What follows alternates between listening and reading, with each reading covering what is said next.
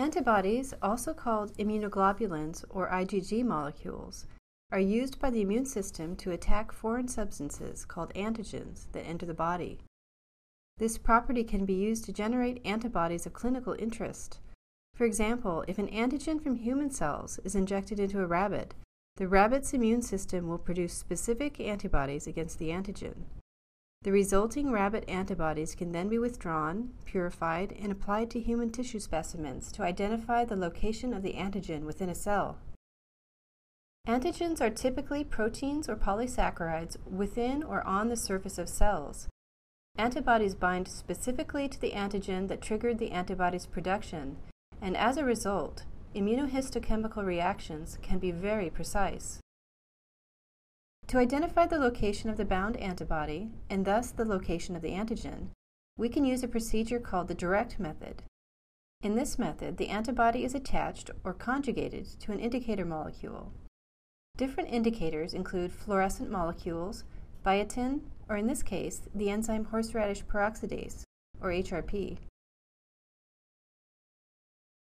In the direct method, the purified conjugated antibody is applied to the tissue and allowed to react with the antigen.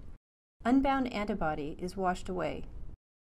When HRP is used as an indicator, the hydrogen peroxide substrate is added to the incubation mixture, as well as a third component called diaminobenzidine, or DAB. When coupled to the HRP peroxide reaction, DAB forms an insoluble polymer that sticks to the adjacent tissue.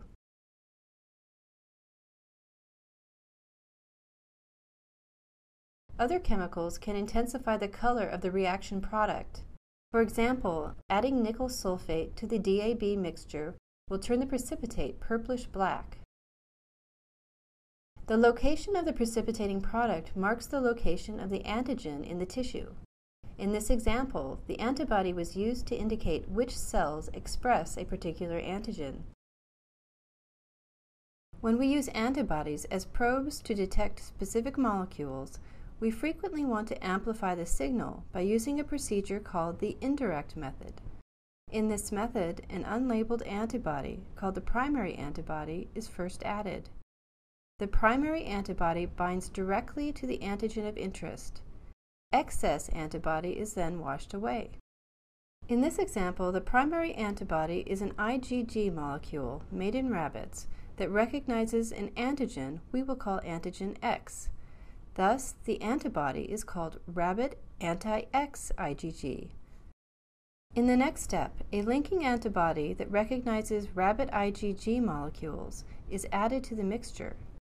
In this case, the linking antibody was produced by injecting rabbit immunoglobulins into another species, such as a goat. The linking antibody thus recognizes rabbit IgG. Note that after binding to the primary antibody, the linking antibody retains one free antigen binding site. The final step of this example of the indirect method uses a complex that consists of the peroxidase enzyme conjugated to an antibody that recognizes the peroxidase as an antigen.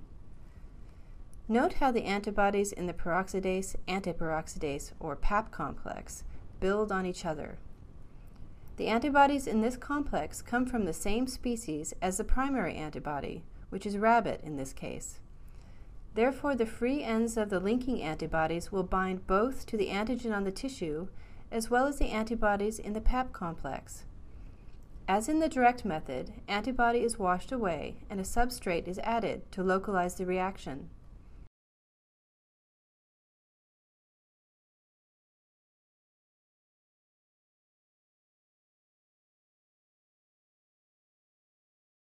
The choice of whether to use the direct or indirect method depends on the purpose of the experiment. The direct method entails fewer steps and is less prone to nonspecific background labeling. However, it requires that the primary antibody be specifically labeled. The indirect method is generally more sensitive and is also more versatile because a variety of primary antibodies made in the same animal species can be used with the same conjugated secondary antibody.